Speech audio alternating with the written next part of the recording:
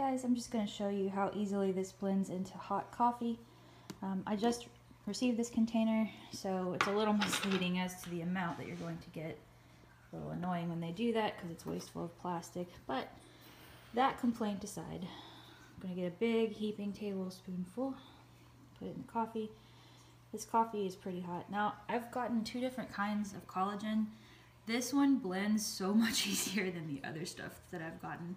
You can see it just melts right in there. Let's get one more because I'm feeling like some extra collagen today. The other stuff I got, it forms like an island and just sits there. Now it did cost like half the price, but it's no longer being sold, so I went back to the more expensive brand. There's no lumps, no drama to contend with as long as it's hot. Pretty impressive. Check it out, it's already ready to drink. Well, after I add a little sugar, I guess. It's just that easy.